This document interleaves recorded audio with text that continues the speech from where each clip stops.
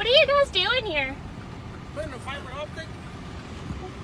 What is it for? For the school. For what though? Just internet. For what kind of internet?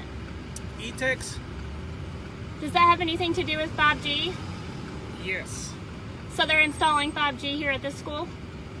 Do you know why they're doing it while all the parents are at home and nobody knows what's going on?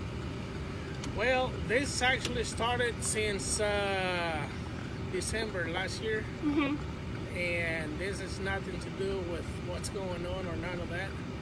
Okay, so it's not being done behind our backs? No. Do you know that 5G is going to be very harmful for children and that cancer is going to skyrocket? No. What you're doing is going to harm a lot of children. I hope not. I mean,